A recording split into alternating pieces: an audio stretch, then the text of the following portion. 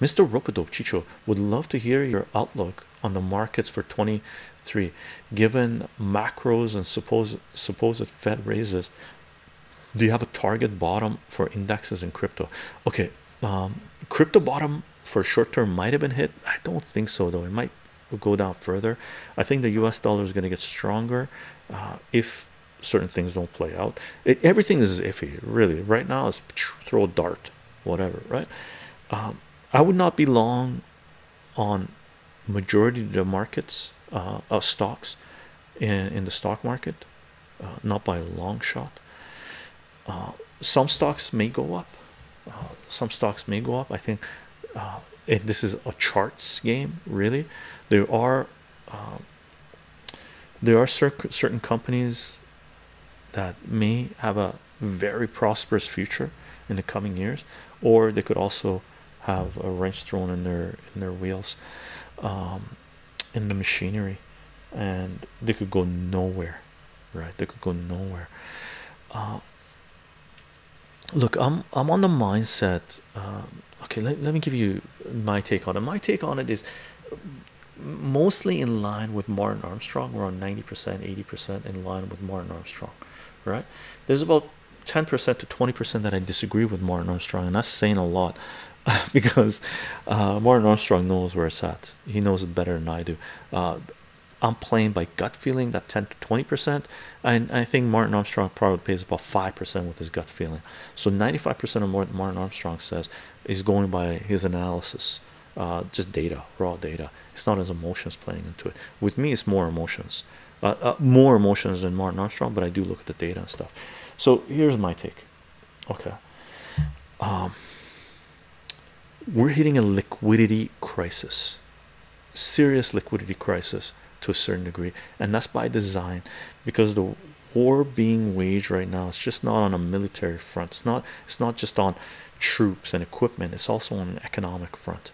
Okay, there's a shitload of money, international money, that needs to find a safe haven. Where are they going to? They're going now into commodities in large part. They're going to go in there more and more, right? So if you're on our gilded, I mentioned that silver around 18, 17 and a half, 18, 19 was a pretty good entry point, but it could also crumble down as well, right? But it was a pretty good entry point. You could have bought a 20% of your position in that thing, right? I mentioned that Bitcoin around 16,000 that it was sitting at was a first good entry point. You could have bought anywhere 10 to 20. I can't remember if I said 10 or 20% into it. Some stocks possibly, but I wouldn't trust the stock market right now, because we're going to see a domino effect take place the same way we did possibly in the 2000 bubble, right? Because interest rates have gone up, so there's a lot of companies that are in the bottom end that won't be able to pay their bills, right? Just like people, look around you, there's people that are struggling right now, right? Interest rates have gone up, mortgages have gone up, shit. Food prices have gone up, shit, right? Their loan payments, mortgage has gone up, leases have gone up, credit card is, I don't know what credit card companies are charging now. All this shit's gone up, and even though job market was tight for a long time, there's a lot of layoffs happening right now. We're not talking thousands of layoffs, we're talking tens of thousands of people being laid off in extremely overpaid positions, right? Huge, right? So there's a lot of things at play. Collectible prices on collectibles, tangible items, is going through the roof, right? Martin Armstrong just posted something regarding a coin that was auctioned off, and they were expecting, and that's at present, they were expecting that it was priced at 500,000. People were guessing that it would go for $750,000. It went for $1.9 million, right? $1.9 million, something that was priced at $500,000, estimated to sell for $750,000, sold for $1.9 million, right? So tangible collectibles, rare items, the price is going up for them because there's a lot of money trying to find a safe haven. What are you going to do? You're going to put your money in the stock market if you got millions of it, or tens of millions of it, or even hundreds of millions of it, or billions of it? Or are you just going to let it ride on the stock market? Or are you going to start diversifying into metals, into collectibles? Real estate, some places real estate is so overvalued, it's not even funny, right? It's not even funny. When the prices start dropping, right, people are going to realize they not only have they not built equity in their house, now they're in the hole 30%, 40% of what they bought it into, right? Holy shit, that's a few $100,000 for a lot of people, right? They're gonna have to pay interest on that and higher mortgage prices. What are they gonna do? Declare bankruptcy? Oops. The banks now have a shitload of people coming in and going, oh, we can't make payments, we can't make payments, we can't make payments, we can't make payments, right?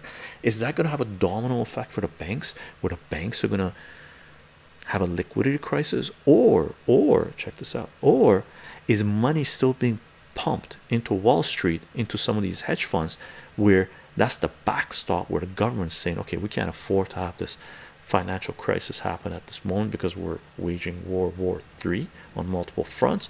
So they're going to pump money into the system, into Wall Street, into these funds, where they come along just like in 2008 and buy up shitload of mortgages and shitload of properties at overvalued prices and play the accounting game, write shit off and do all that jazz, right?